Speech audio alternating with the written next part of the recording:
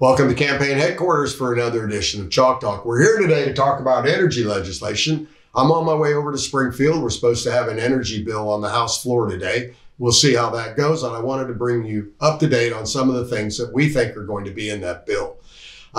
There's about a $700 million subsidy over 5 years to keep 3 nuclear power plants open. That is very, very necessary to keep those plants operating, about 4,000 kilowatts a year of electric generation.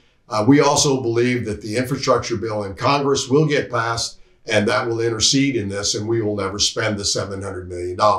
But there's other parts of this bill that aren't so good, and that is the renewable portfolio budget. Now, that's going to be about a $550 million budget for things that we really don't know what it's going to go for. Democrats like it. They think they're going to be able to spend $550 million on pet projects. This bill also phases out private coal plants by 2030. They're already closing because the states put very onerous emission standards on them.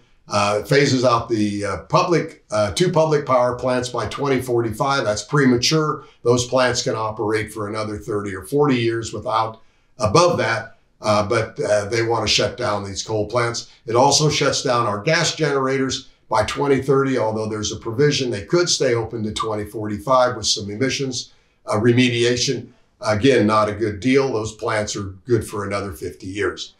Another piece of this, the Jobs, Equity, and Community Training Act, that's about $180 million of money that's just going to disappear.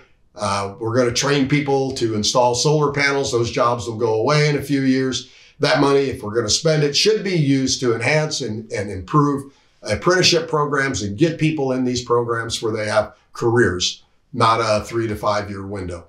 There's a green bank. The state is going to make low interest loans for green energy projects. No idea how much that's going to be. Never a good idea when the state gets into the banking business.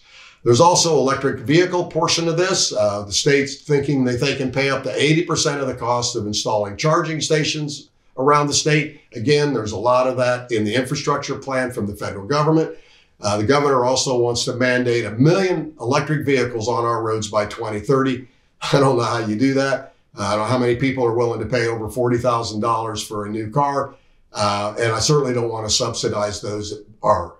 So bottom line, what's the cost, really? The cost to consumers. Governor says it's $10. Other people say it's 20 to 30. That may be in the very beginning of this. By the time we get this fully implemented in the next 3 to 5 years, it could be well over that. And that's just on the consumers. Think what this is going to do to the business community. One of the great things Illinois has going for it is our low cost, highly dependable, efficient electric generation. When we lose that, we're going to lose our economic base. So that's where we are. I'll be in Springfield. We'll keep you up to date. Thanks for being here. Talk to you soon.